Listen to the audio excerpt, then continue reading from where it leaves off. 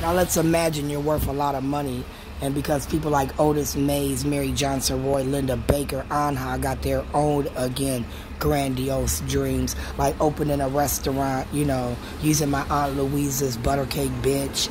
You know, Linda Baker, not Renee, Linda Baker, bitch.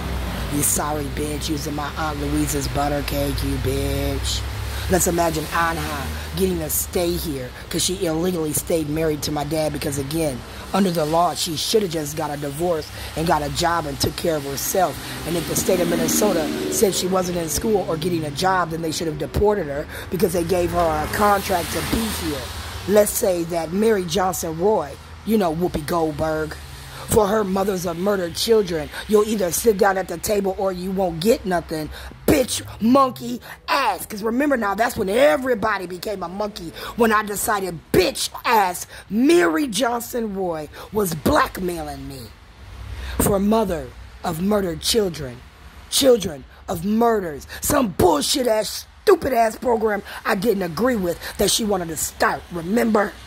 Now let's say Mary killed my daughter trying to teach me a lesson. And then her brother called up all these pastors and said, well, you know, Sheila's not really dead. We're just, you know, running game on Sharon. And you're going to get a piece of the pie, Rev Mac.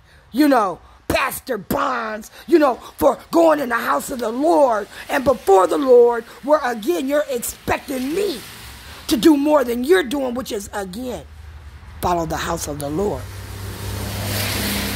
Right?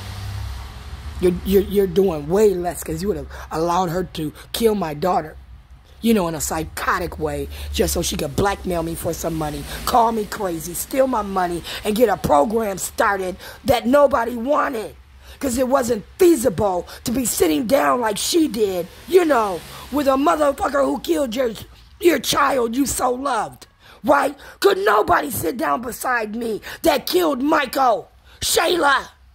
That's why that bitch won't sit with me. I be wanting to fuck her up. Do you understand me? And the motherfuckers who let her, Amy Klobuchar, Ilhan Omar, because you're ignorant, and ignorant begets ignorance. All it did was make you look bad. You took my teeth, you took my service, you had me in a lot of car accidents, you kicked me out of my home, stole my belongings, killed my daughter. I don't think you deserve American citizenship after that. Excuse me.